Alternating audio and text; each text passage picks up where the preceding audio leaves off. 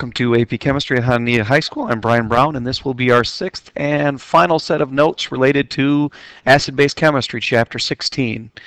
Today we'll be looking at sections 10, dealing with behavior of acids and bases as it relates to structure for substances, and 11, which deals with Lewis acids and bases. Now, when a substance dissolves in water, it may behave as an acid, could behave as a base, or it might exhibit no acid-base properties at all. Really, the question is, which is it going to be, and how strong of an acid or base?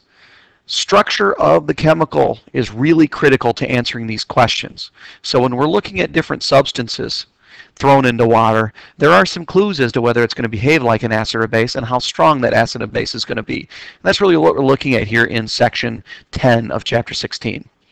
Now, if we're looking at just binary acids, HX acids, so relatively simple binary acids, things with hydrogens on them.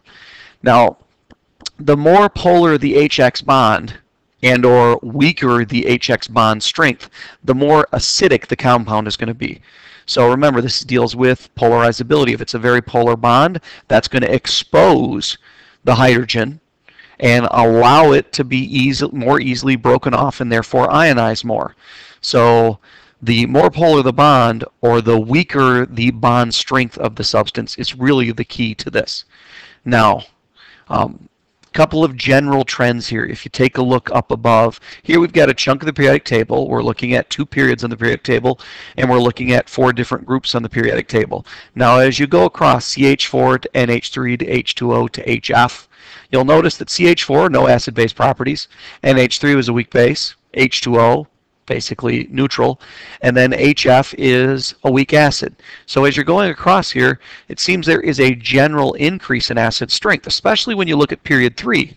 No acid-base properties, a weak base, weak acid, strong acid. So there seems to be a general trend across a period of increasing acid strength, or when you're going to the left, increasing base strength. Now when you go down a group, we go from a weak acid to a strong acid in 7A. We go from nothing to a weak acid in 6A. We've got weak bases in 5A, and basically no acid-base properties in 4A. If we wanted to draw a general conclusion here, it seems like when we look at 6A and 7A, we're getting a stronger acid as we go down. And indeed, that trend within the halogens will continue. HF to HCl to HBr to HI. HI would be the most ionizable, and it would therefore be the strongest of that group. Within that group, HCl would be the least ionizable, and it would be the weakest of that group. And if you go back to our old ideas of polarizability, and we're also looking here a little bit at Coulomb's law at times, it should make sense why some of these things are happening.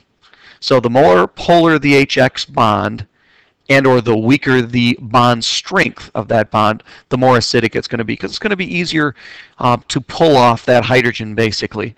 And as we're going across, that seems to be happening because it's increasing in bond character as we go across. So acidity increases from left to right across a row, and increases from top to bottom down a group. Now these are our simple HX acids, our binary substances, so we're talking 2 elements. One of the element is hydrogen. That's our general trend and the reason why. Now, if we look at other types of situations like oxyacids, an oxyacid is basically a substance with oxygens bonded to it that's acting like an acid. So in oxyacids, in which there is an OH bonded to another atom Y, the more electronegative Y is, the more acidic the acid is. Remember, if you increase the electronegativity, that's going to increase the polarizability. It's going to cause a shift in the electron cloud, exposing that hydrogen. So here's the general idea. The more electronegative it is, that's going to cause a drift in electron density, a shift in electron density towards the more electronegative substance. Well, that's dealing with polarizability. It's going to polarize the OH bond when you get that shift in electron density, which means it's going to take less energy to break the hydrogen off of that bond. So snap that hydrogen off, it's going to take less energy. And that's going to cause the H plus to dissociate more easily, creating a stronger acid. So when you look at this group here, HCl, HBr, HIO, so this particular set of acids, look at their Kas. And you'll notice, remember, the higher the Ka, the stronger the acid is.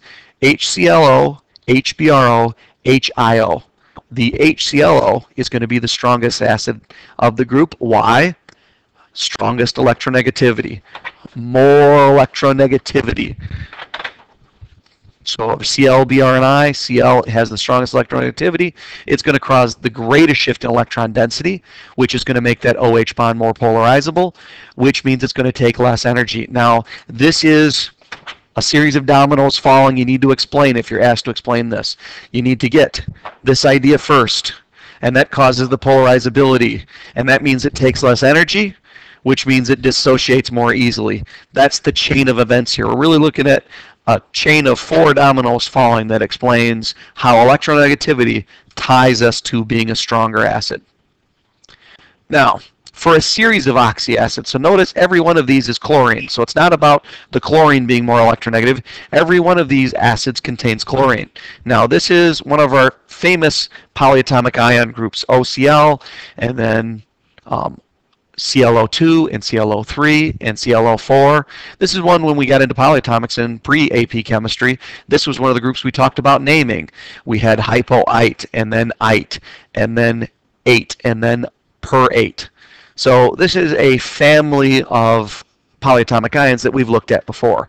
Now, for a series of oxyacids, acidity increases with the number of oxygens for the same reason as the last slide. So what you really need to say is the more oxygens you have, the greater the shift in electron density, the more polarizable, the easier it is to pull off that hydrogen.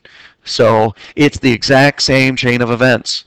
So here we're looking at the more oxygens increasing the polarizability. We're getting it, the more oxygens we get, the greater the shift in electron density away from the hydrogen. That's the key idea here. And this is something that has been on the AP test in the multiple choice as well as on the FRQ. So it's an idea that you can expect they may ask you for. And these last 2 ideas were basically the same exact reasoning. Now, one of the largest and most important weak acids, and we talked about this a little bit because it's the type of thing you need to be exposed to it multiple times, is the carboxyl group. This came up in chapter 25. We've already looked at in class and in notes a couple of times already this chapter. So when you see the COOH group, it's really one of the most important classes of weak acids. You need to recognize that that hydrogen can be removed. Now what's really happening here is the addition of the oxygen bonded to, remember, this is what it looks like here. And what we're talking about is this situation right there. That double bonded oxygen, just like on the last slide, draws the electron density away from the hydrogen, making that hydrogen more polarizable. So it's going to end up making it easier to ionize. And remember, in our equilibrium reaction, our ions are on the right, so that's what the shift equilibrium to the right means. So the addition of the bonded oxygen draws electron density and increases the polarizability of the OH bond, making it acidic. And the greater degree that you do that, the more acidic it can become. So that's one thing that has an effect. Another thing that has an effect here is the resonance that is in the conjugate base of the carboxyl group. So when we pull off the hydrogen, we get the conjugate of that weak acid. So this is the conjugate base of that weak acid. And another factor in this whole idea is that this is now a resonance situation between these 2 things. And that really stabilizes the base and makes the conjugate acid and makes the situation more acidic, which is also going to increase. So basically, if we make one of the products on the right more stable, it's less likely to go in the reverse direction and go back to the old weak acid, and therefore we're shifting equilibrium to the right. So what we're really doing is affecting the or effectively increasing the concentration on the right side of this equilibrium of one of our substances. That's effectively raising its concentration. That's going to, or I should say, it pulls it out of reaction, and that's going to shift equilibrium to the right. So I would start to say increases concentration of stuff on the right. That would shift us left. That's a different idea. So the second part of this is really that resonance increases the stability of that base, and it kind of moves it out of ineffectively lowering the concentration of that.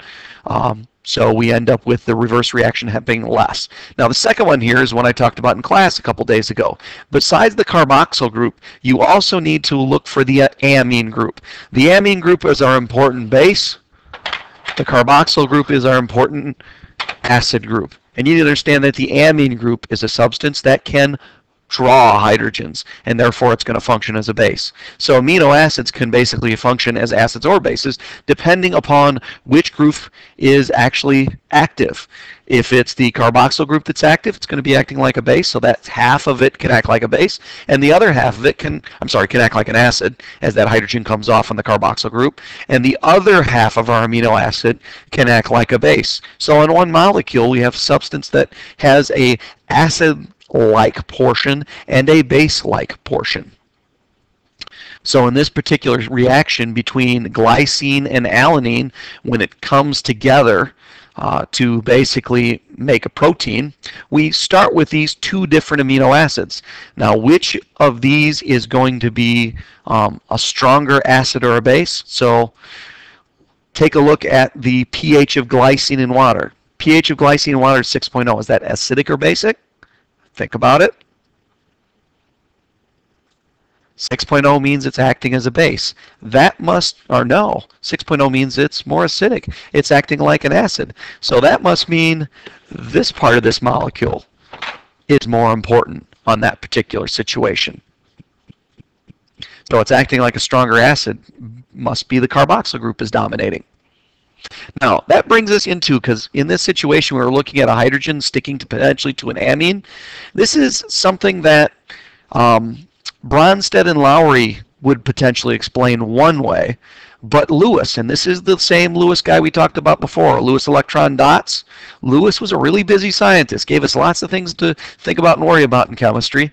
Lewis also had a way to look at acids and bases, and it was a very, very different way than Bronsted-Lowry.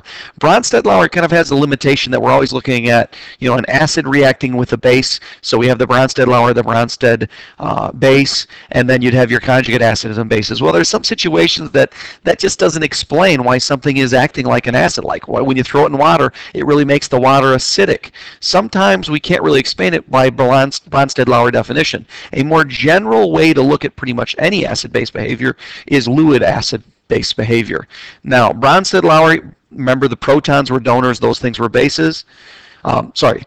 Proton donors were our acids, so HCl's got a hydrogen, it's a proton that can donate, so that would be an acid, and things that accepted the proton would be a base. So by Bronsted-Lowry definition, this would be our Bronsted-Lowry acid, and this would be our Bronsted-Lowry base.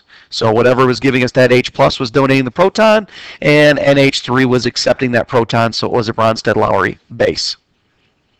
Now Lewis acids are really defined in a slightly different way. When we look at Lewis acids and bases, what we're going to do is not track the proton, we're going to look at electrons. Remember, this was the electron dot guy and Lewis electron structures. So when we define Lewis acids and bases, we're going to look at Lewis acids as electron pair acceptors.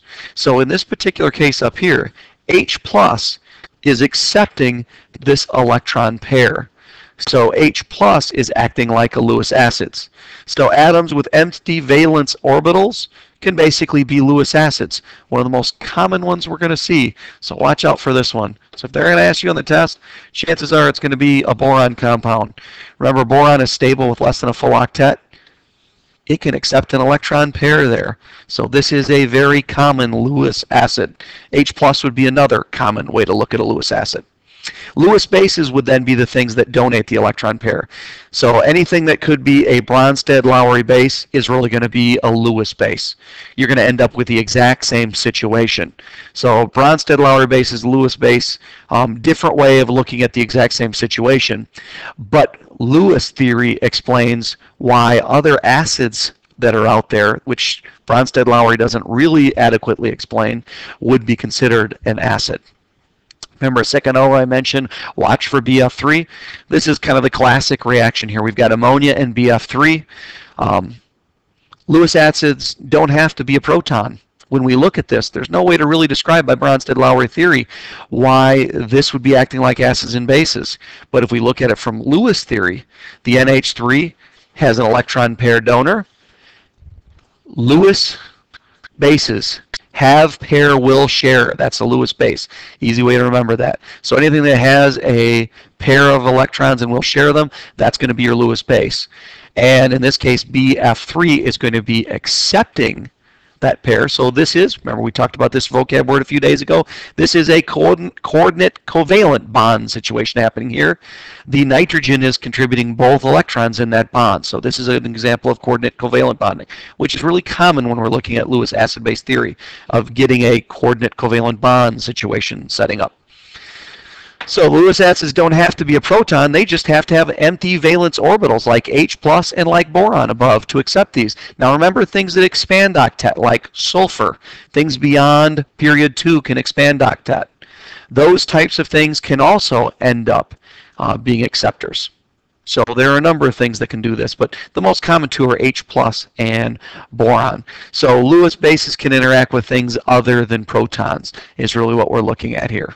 So this makes a more generalized situation. Don't confuse Lewis acids with the term acidic. We're looking at different things here. We weren't talking about water chemistry in that Lewis acid-based situation a second ago. We're talking about acidic. We're looking at water solutions. So remember, Bronsted-Lowry and Arrhenius definitions really deal with water solutions, and the term acidic and basic are appropriate. It's not appropriate when we're looking at Lewis acids, unless we're looking at a Lewis acid or base interacting with water. Then it would be potentially an appropriate situation. But remember, in the example we looked at, in both examples we looked at, really, water didn't, well, I guess the last one with BF3, it didn't have to involve water. So when you look at this particular situation, we have a reaction that is occurring here. We have this top two species, and they're interacting to make a bottom species here. So we have a starting point and ending point. And notice in this case it's interacting with the water. So is this thing going to be acting like a, what's the Lewis acid, what's the Lewis base here? Well, if you track what's happening, Lewis base, have pair will share. So water here is acting like a Lewis base, which means carbon dioxide is acting like a Lewis acid. So this thing is accepting that pair and H2O is donating that pair. So when we put CO2 in water, we end up making carbonic acid. And that's because CO2 is acting like a Lewis acid here. So we can use this to talk about Lewis acid-based theory just a little bit. Now there is a short video which I'll post on the document manager. We'll probably also take a quick look at it in class to review the idea. But otherwise, that ends our chapter 16. I hope you learned a ton because there's a lot.